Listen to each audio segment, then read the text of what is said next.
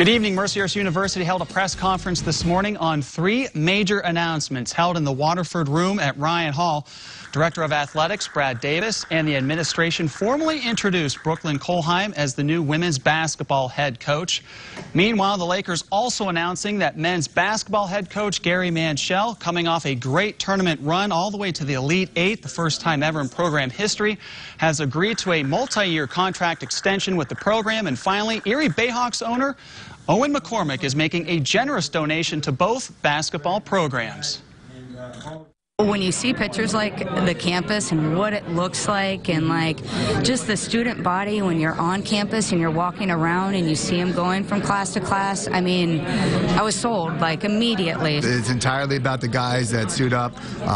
No egos, great young men, ambassadors of the school, play the right way, do the right things on and off the court. Everything that we've gotten, everything that I've gotten is because of them. Well, this place is real special to me, and I have a great relationship with President Victor and all of staff up here, and it's made sense to support the basketball program, and because that's been a passion of mine from the time I was a kid. McCormick's donation to the men's and women's basketball programs will go toward improvements of offices and facilities, including renovations of the Mercyhurst Athletic Center, with the court to be named the Owen J. McCormick Court.